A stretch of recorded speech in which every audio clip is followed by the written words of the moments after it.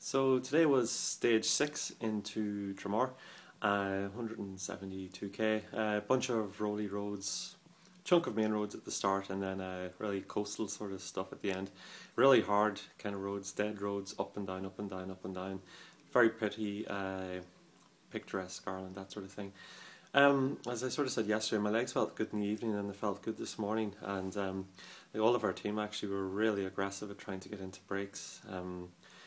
All of us were at one point, we were in a move and we were looking around and going, yeah, we're going to go, that's it. Like the peloton will sort of sit up and let us go.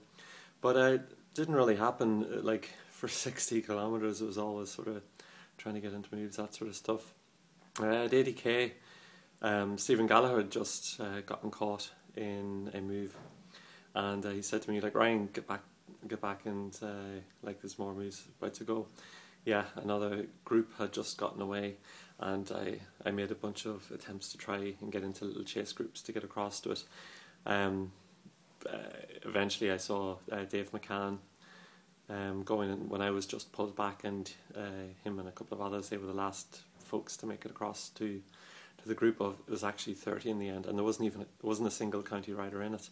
I think there was 2 Irish riders, McGann and Downey, and then we were riding along as the big peloton, and like all the county guys, of course, who were up for GC on the county, and the county team, they were all marking each other and attacking off the front.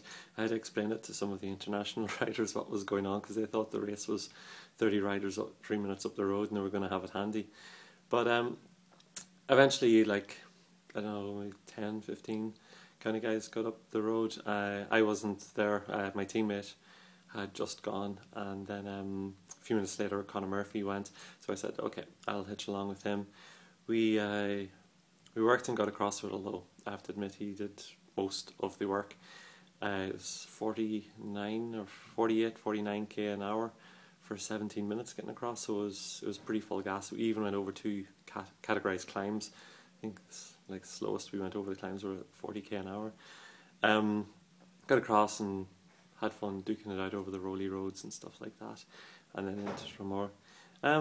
Bit sleepy and legs were a little sore this evening, but we've just had dinner and feeling pretty good again. So tomorrow, more of the same probably. It'll be tough. There's a Cat 1 climb, so if something hasn't gone at that point, it's probably going to break up there. Hopefully I'll have the legs to go with it then.